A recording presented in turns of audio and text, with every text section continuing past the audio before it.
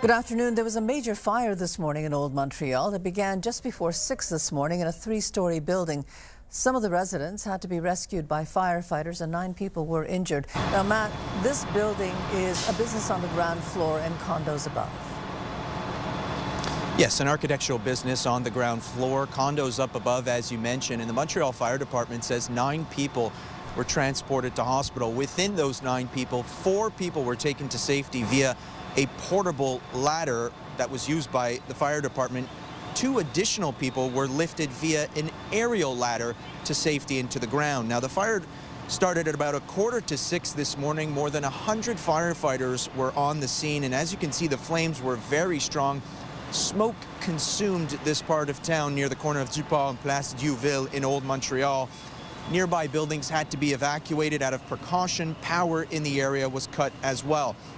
We'll hear more now from the fire department describing some of the injuries sustained by some of the 9 people. We'll also hear from 2 other people, one person who's visiting from North Carolina who is staying at a nearby hotel, and another individual who lives near the burned building.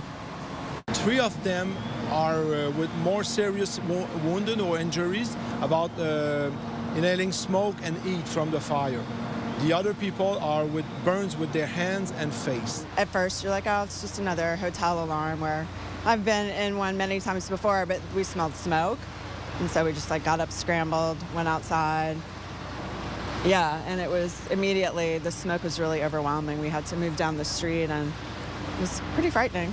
I feel bad for the residents here. They're losing everything, right? This is their home, and as you can see, the damage is really quite extensive. And it's a beautiful building. It's a beautiful area of town.